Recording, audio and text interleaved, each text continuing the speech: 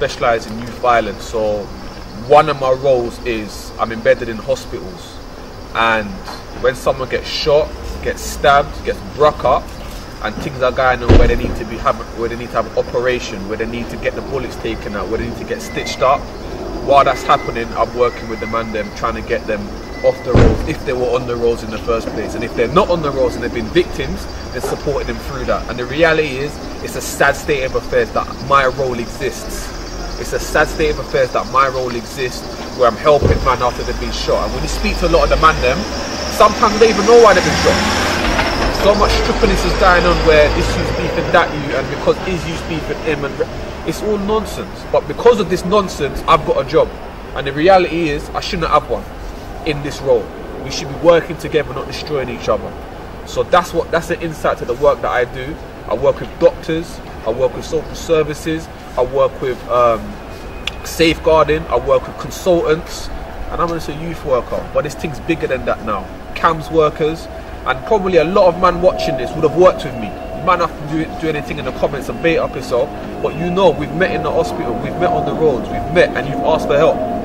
So my thing is this: I'm here, I'm going to spread a bit of the message about what I do and how we can kind of work together to stop this madness. Because the reality is, last year we had probably one of the highest teenage deaths in the last 10 years. And that's just teenage deaths.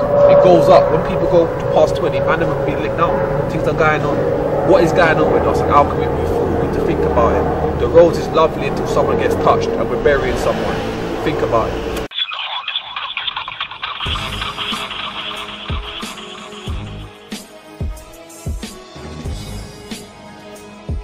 Insight into your background and the reasons what made you choose the job you do. Bro, it's a good question still. I mean, for me, I'm what you call a wounded healer. And what that means is that I've gone through certain things myself, and that's made me passionate about helping other people, because at the end of the day, the roads is the roads, and it's always going to be there. But if you have an experience that makes you reflect, and off the back of that reflection you do something positive, then that's a good thing. And that's me. Like, I've gone through certain experiences where I might not have been there today. Without going into too much detail, I might not have been there today, and that scares me. You know what I mean? And you know, I'm a practicing Muslim. I say it on camera. I'm not the best, but I've tried to, you know, be a practicing Muslim, and I like to give in order to receive from, you know, Allah, God. You know what I mean? So that's another driver. You know what I mean? Why I help people, because at the end of the day, it's about spreading good on this earth and not spreading evil. Bottom line. Whether people agree with me or not, that's my principles, and that's why I'm passionate, and that's why I'm jumping on, you know, like your channel. I'm not on BBC and going all over there, because at the end of the day, who's watching BBC? Man, am I watching this thing? So for me, my background hasn't been the best. It hasn't been the worst. Let me not sell no one no dreams and make people think I've been in the maddest youth on the road or anything like that. Far from it. But my background hasn't been the best, but it hasn't been the worst. But now I'm on a path to help, to support, to develop, and to help empower the community that I'm from. You know what I mean?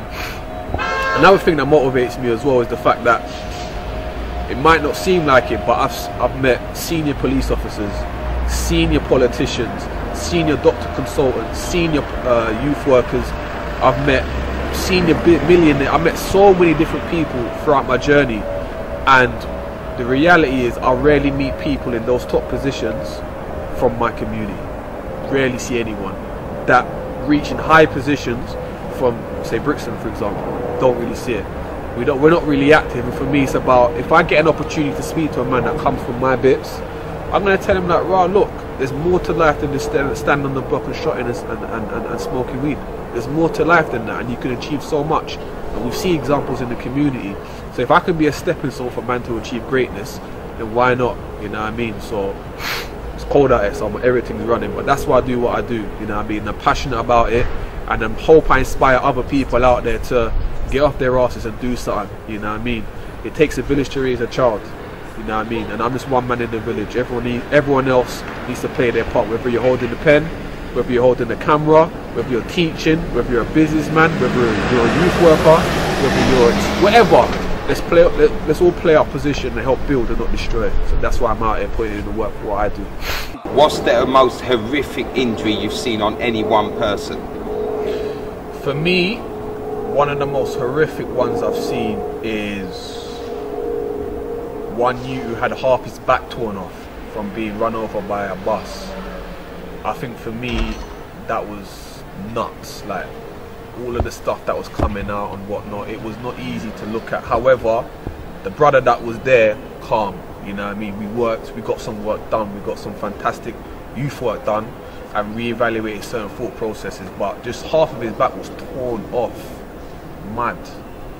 But you have to understand, there's stuff called trauma. Now, man, never thinking, right, why is he going to go into all this science stuff? This science stuff is part of how our human condition is, how our brain functions, our body functions. So when a person goes for a major trauma, meaning a massive shock to the body, a massive incident to the body, two things happen. Your brain goes through it and your body goes through it. Your body gets healed and we can see it. So for example, if you get a stabbing or a cut through a knife, yeah, when it starts to heal, you start to get a scab and everything there, and you get stitches. So you will see the healing process. But some of the traumas that we don't address is the psychological trauma, the brain trauma, the things that happen in here. A lot of the man them on the road suffer from mental health. One of the mental health conditions man them suffer from is post-traumatic stress disorder. Man them will get shot at, man will get rushed, man will get stabbed, whatever, things will be going on. And they go through this horrific ordeal, and the man can run back. The man's having nightmares. Man will phone me like, Karim, I'm having nightmares of what's happened to me. They might not tell you lot in your crowd, but they'll tell me, Karim, I've got nightmares, I can't sleep. What's going on? I keep getting mad, I'm mad sweaty, I'm mad paro. What's going on? A lot of the man, then what they do to try and bury this feeling, which makes it worse, is smoke weed, yeah, or is drink, to try and burn, like to try and hide the pain. This stuff makes it worse. So when you see man I'm acting wild, you're thinking, right, my man's on this thing. No, my man's got issues he's not dealing with. A lot of the man them out there have got psychotherapists. A lot of the man them go through therapy, go through counselling.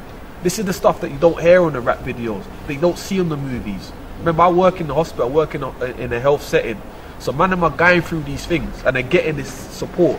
So when you see a man wilding out on the roads and you're thinking that he's putting in work and he's, you know this to the channel, but he's the hardest thing about, literally it's not that.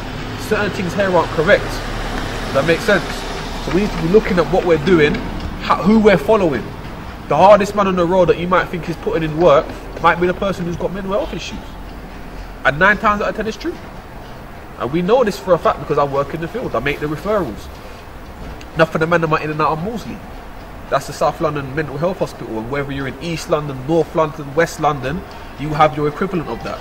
Things are going on. So when we're following whoever we're following, thinking this man's putting in work, and the youngers especially, because you lot don't recognise this, there's enough of you lot who you think, rah, this youth is about this thing. He might have Asperger's, ADHD, a behaviour disorder, he might have issues in relation to his mental health. So you think that he's putting in work and he's wilding out in class. No, it's mental health. I know because I work. I get the papers in front of me. So what are we doing? We need to start re-evaluating what's important to us. I'm a youth worker and I'm a proud youth worker. A lot of you out there may have worked with me, know what I'm like. I'm just real. I give it as real as it gets.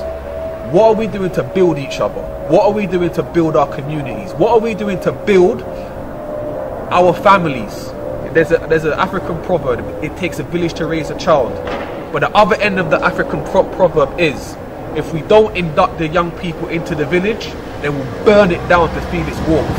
That's where we're seeing serious youth violence. That's where we're seeing the London riots. That's what we're seeing man them going in and out of jail. That's what we're seeing low academic achievement. That's what we're seeing low business achievement. But man them are shotting food and promoting the self-destruction. Our thought process needs to be changed. And I'm asking the men out there, because it's another thing I see when I'm with the man them when I'm supporting them at the hospital bed. No dads, none, no dads out there. It don't make no pure mum, single mum taking time off work, holding her son's hand. No dads. So the men out there, where are you? What's going on? What is it that you like to just smoke weed? And where's the men of our community? Who's standing up and supporting our next generation? So I'm putting it out there. I'm not an artist, I'm a youth worker, I'm not a shotter, I don't bang, but I'm seeing what's going on and I'm giving you another angle to this atrocity that's going on out here. We've got to start fixing up as a community. Someone comes in there, they've got a wound to the stomach, they've got a wound to the face, they got a wound to the leg, and they're from the road. After you've dealt with the wound and you start getting into the rehabilitation, do you see change in them? Do you see anyone saying, you know what, forget the road now, obviously it's long, or do they just carry on going about it? Hey, what I'm saying, what you're saying is exactly what man I'm saying, right? Because they realise something, that money ain't the most important thing, that the road status ain't always the most important thing, but man's life is the most important thing. When you got twist up in the hospital bed, majority, I'm going to say all, so the majority of the men that I come across that's in that bed and they're recovering from their injuries, realise how valuable life is.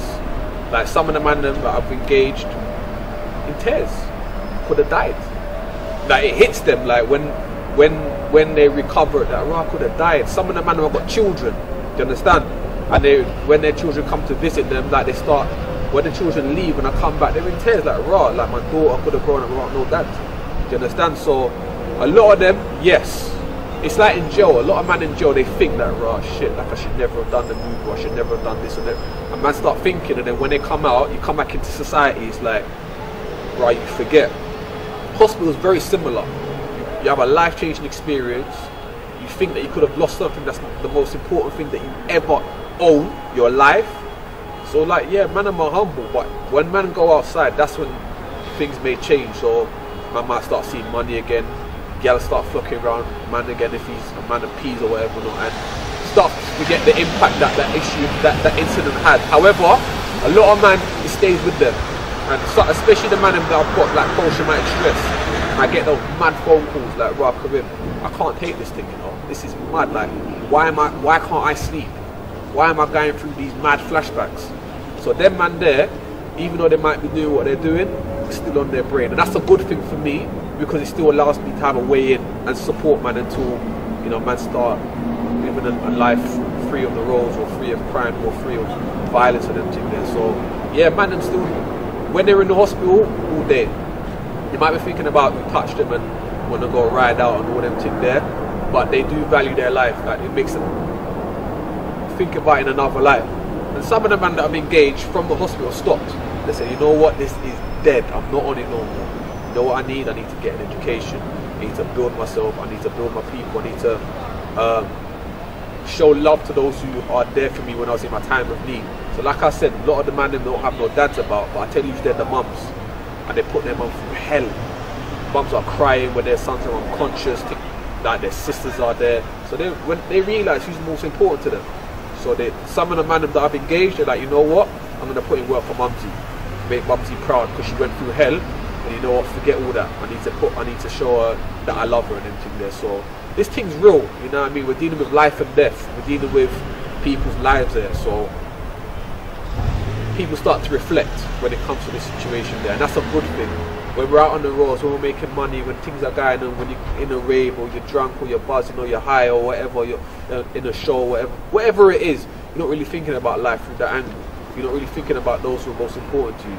But it's only when you're in a crisis that you realise, what is this life really about?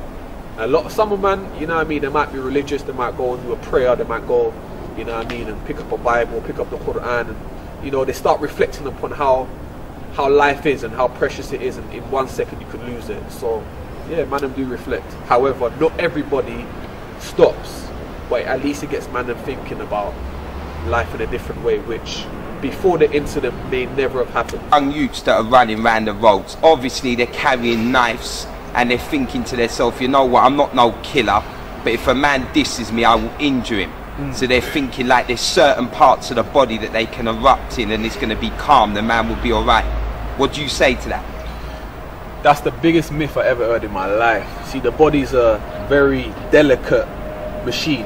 Yeah, it's a delicate organic machine. What is that? The people think, what the frig is this you talking about? Cut a long story short, a lot of the youngest figure out, they carry a shank, no matter how big it is. If I dip a man, or if I chef a man, or if I stab a man in his bum or in his leg, he's just going to get a little injury and I can cut or whatever. Not. Then forget that. That is the load of rubbish. For example, one of the most serious cases of youth murders that we've seen, Damilola Taylor, stabbed in his leg. What happens if you stab someone in the leg? If you catch them in their arteries, they can hemorrhage. In a matter of minutes, they can die. Very simple.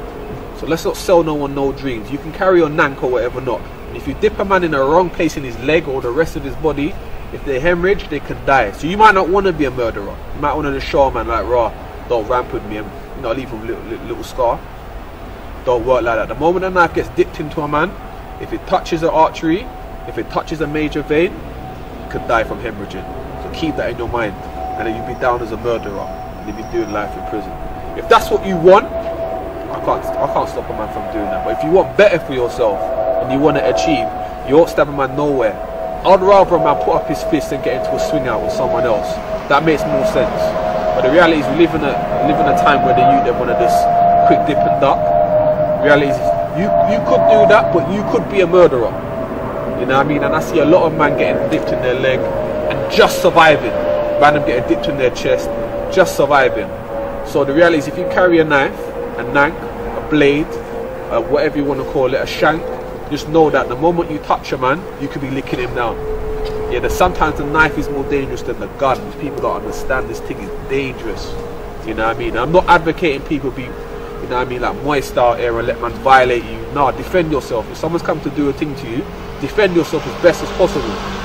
But what I am saying is, the impact of you carrying a knife and using it could be you serving a life sentence when all you thought to do was just, right, let me just show him that I'm not no idiot. So if you dip a man in his bum or on his leg, it's not a safe place to stab. You can make a man hemorrhage and die. Point number one. Point number two, if you carry a knife, expect the consequences that you may have to use it. And if you do use it, goes back to point number one, you could kill a man. And then you'll be labelled as a murderer. And yeah, the block might love you for a minute or 2 minutes. Yeah, you just lick man down. But the reality is the lifelong implications of that is not worth it. And I work with a lot of people that have done certain things where they're trying to get their life back together, and it's difficult. Man are struggling just to get a job, just to feed their picnic, and they're asking me to help them. And the reality is I can't save everyone's life. I can't help everyone. So think before you act. If you got beef, try and deal with it in the best way possible. But licking a man down, the long-term effects of it, you're going to feel it. And all this culture that's promoting it, the rappers out there, you rappers out there that's talking about how big your shank is, how much gun you've got, how many man you burst, you're creating this atmosphere of destruction. You need to think about your actions. Yes, it sells. Yes, you get YouTube views. Yes, you may start to like do stage shows. But try and pump something positive into the youth then. You know what I mean? Start teaching the history of music, especially hip hop. Not rap, hip hop. Rap is something else. We can get into another discussion. The history was to empower and educate. You know what I mean? It was urban journalism. Now it's urban destruction. We're killing each other and then we're praising it. But do we know what we're actually doing? The impact of the music that we're creating, the films that we're creating, the real impact. You need to think about it. How much men are, and that might sound like an idiot, but I don't care. How many men are encouraging their youngers to go to university? How many rappers out there are bad enough to hype up a man setting up his own business? Shout out to everybody in the ends, especially Bricky, that's doing good for the community. Shout out to the artists for giving me the airtime to do this thing here. Shout out to people like Judge of Souls who set up a studio and helps the youngers and put his book out. Shout out to people like Terrell Lewis. Shout out to that youth, the lot. Shout out to Tracy Miller, Sawad. Shout out to people like Hash and Solomon Smith. Shout out to the people that are putting in good work for the community and leaving a good example. And that's what we need to build out more of. We need to build more of that, and then we'll start seeing less youth of licking each other down and less man need to carry a knife. But the more we start glorifying licking each other down and violating each other, then the man are always going to have a knife around them, always going to have a shank, and always going to be licking each other down. So all of the man them out there, all of the gal them out there that's putting in work for our community, shout out to you, man. You know what I mean? And let's do more of that. And all of the man them out there that's destroying it, I pray that, you know what I mean, we wake up and we start building it. You know what I mean? So let's keep that in there. Give us the youngest person you've worked with. What was their injury and what was the after effects for them? The youngest person I remember working with, 12 years old, stab wound. I can't remember the case in full detail, but I just remember that the youth was scared. His mum was there, and I think it's one of the easiest sessions that I've ever had, because of his age and the severity. It wasn't a severe stabbing, if that makes any sense. It was a stabbing where it was just a small stab wound, but the shock of it and him being in the hospital and then him getting stitches and having to have anesthetics like injected into the wound and stuff of that nature was enough for him to say, you know what, whatever I was doing, which I didn't really get the ins and outs of, I'm gonna stop. But it was a 12-year-old young boy, mixed race young boy, and yeah, I haven't heard from him since. So what I believe, the work that we did afterwards, I think it's worked. I think he's in school and he's doing this stuff, but it just goes to show that young people as young as 12 are getting stabbed. I mean, I did do one of 13-year-old, he was 14, he got stabbed in the back of his leg a few months back. So things are going on where young people as young as 12 and 14 are getting stabbed. So it's a shame, but we do have to look up why this is happening. Who's the promoter of it being okay to stab someone? And you know, like, if you are a promoter of that, then just know that you've got 12-year-olds, 13-year-olds stabbing each other. And if you're calm with that, then I can't tell you nothing. But if you're not calm with that and you've got some sort of conscience, then you know you need to start changing the culture. And that's why you to think about it like this: if you've got a 12-year-old brother or a 12-year-old sister, and you're out there promoting this madness, they could be out there, and because of the hype that you've put on the roads or the madness that you've caused on the roads, it could make your little brother or sister get stabbed. And the reality is, I've dealt with people where we've had to do emergency relocations because people's younger brothers and sisters are in danger because of the rubbish that they've kept up. Their younger brothers and sisters are in danger. And just to let you know, if you get into a madness, so say for example you go and thief someone's food, or you put in a works on someone, they come and deal with you, and you get touched, guess what? If you've got younger brothers and sisters in your yard, social services are on them straight away. But you never knew that. Social services are onto your younger brothers and sisters straight away, no questions asked. So you've got to start thinking about what you're doing, because you're not just impacting yourself, but your younger brothers and sisters in your household. But the youngest person I dealt with, 12-year-old, and to be honest, it wasn't the major for them in the sense of the injury, but as regards to the impact in their life, it was. And for me, it was horrific to see someone that young go through something like that. And I just pray that I don't come across anyone like that again, to be honest. It's a strong detail for us and give us an insight onto what somebody who's been shot and stabbed has to live with after they've been wounded. What do they go through after that? So there's various things from biological or the physical to the psychological. Some people, so for example, let's say someone's just been shot, shotgun or handgun, the bullet's gone into their stomach, for example. Sometimes the bullet goes in and doesn't exit straight away. It will ricochet in and out, break some bones, rip through certain arteries, rip through certain internal organs. So the senior consultant doctors will have to have like maybe a 20-hour operation, 25-hour operation in order to save your life first and foremost.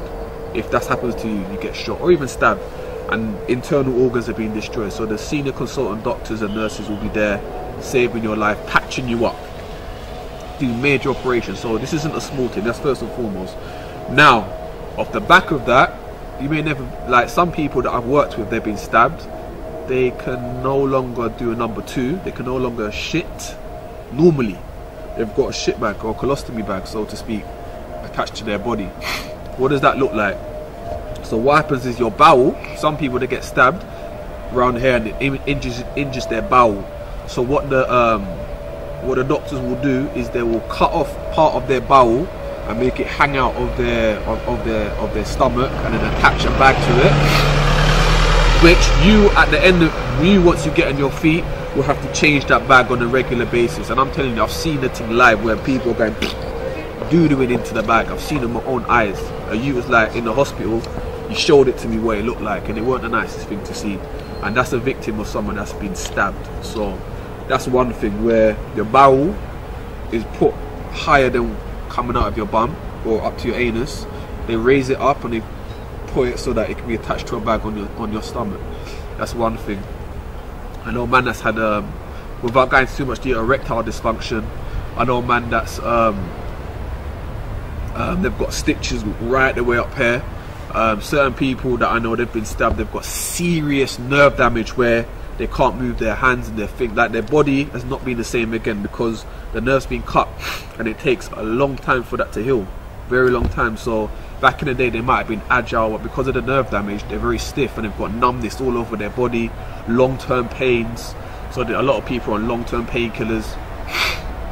That's just the physical damage. As I said, we went into post-traumatic stress where people have mad psychological issues after this horrific injury that they sustain, and some of them need counselling, some of them need therapy. So it's not as black and white as you get shot, like you hear in the rap songs, man get shot and they come back and bounce back, or you see it in the movies. No. For a lot of man, things are going on where it's long-term injuries and lifelong injuries. So my advice to the man them out there is put the gun them down, put the knife them down. You know what I mean? I might sound like a flipping hippie, but let's learn to live in peace and build our communities. And if you've got an issue with someone, does the way you resolve it have to be by licking them down? Just think about that. You said, what's it like for the family? So can you imagine a mother who's raised her son, put in mad work, you know what I mean?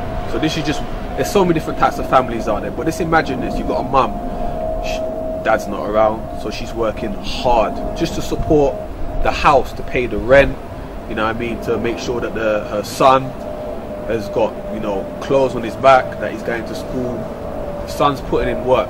The roles have got him now. He loves the roles. He's about this thing. He's gassed, shot in. He's carrying his nank around, getting to beef with you, and he gets stabbed. He gets rushed into the hospital. Mum's called in. She gets that phone call. Your son has been stabbed. She comes into the hospital. What do you think's on her mind? Automatically, he's been injured, but his mum's been injured as well, psychologically, because all she's thinking is, I might lose my boy, the boy that I pushed out on this earth, that I've raised, that I've loved, that I've nurtured to the best of my ability. Yeah, I may have made mistakes, but I love this boy. Now he might die. So she's in intensive care. She can't do nothing. She's standing next to the boy. All she's seeing is these strangers in blue jackets in some hospitals, in red jackets in some hospitals, with these mad hats on and a mask on, just dipping in and out of her son with knives and like patching him up together, bare blood squirting out, and all she's doing is just, she can't do nothing at all. That's the impact that you have on a mother. Now, God blesses this young boy. He's not dead, but he's unconscious now and he's in recovery. What does that mean? Mum's there, standing by his bedside, hoping, that's all she can do, hope that he comes around, looking at her son with tubes going into his mouth, tubes going into his nose, tubes in his ribs. To get the tube into the rib as well, they have to break the rib and then stuff the tube inside. One of the most painful things that I've seen happen to someone. Tubes in and out of man's dick, man's lying in a hospital bed, and the machine's keeping him breathing. What do you think's going on in her mind? What do you think she's feeling?